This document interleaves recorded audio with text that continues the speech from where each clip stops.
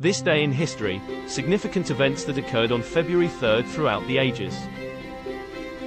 First and foremost, on February 3, 1451, Sultan Mehmet II ascended to the Ottoman throne. The colony of Massachusetts issued the first paper money in the Americas on February 3, 1690. During the Battle of Fraustadt on February 3, 1706, Swedish forces used a double envelopment to defeat a superior Saxon-Polish-Russian force. Finally, on February 3, 1913, the United States Constitution's 16th Amendment was ratified, allowing the federal government to impose and collect an income tax. That concludes today's History in a Minute. Join us again tomorrow as we look at more historical events.